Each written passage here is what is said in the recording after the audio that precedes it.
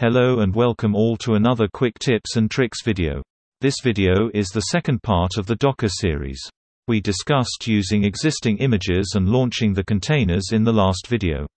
If you haven't seen the video, please go and watch that video first and come back to this video. Before moving forward, if you haven't already, please subscribe to our channel and press the notification bell icon. We will create a simple Express.js app and run it inside a Docker container. Let's start by creating the index.js file in the app folder.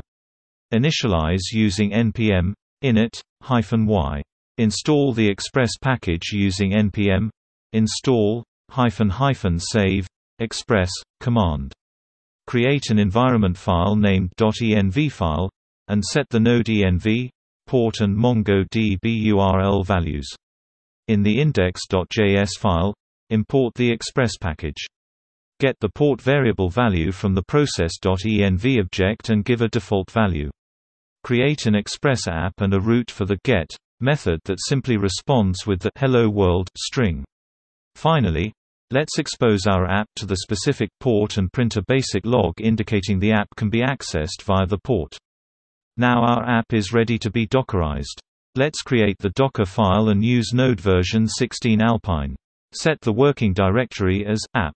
Copy the package and index.js files. Run npm ci with flags no audit and ignore scripts. Finally, run the index file. In the Docker compose file, add an app service. Set the build context as app folder.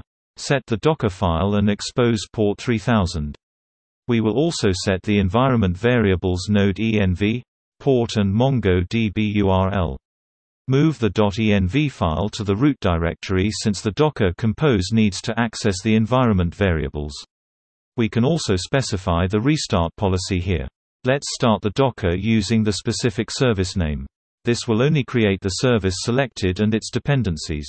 The first run will take some time since it will pull the Node version 16 Alpine in our system. Our app is successfully Dockerized. The Mongo service we created on the previous video is not exposed outside the Docker container. But we may still access it from other apps in the same container. Let's try to connect to our Mongo database from the app service.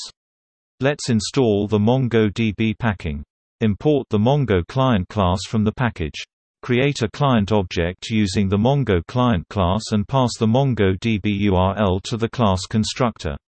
Connect to the database using the client object, print a basic log indicating that the database is connected, and move the app.listen method in the callback function. Let's rebuild this in Docker and see if this works.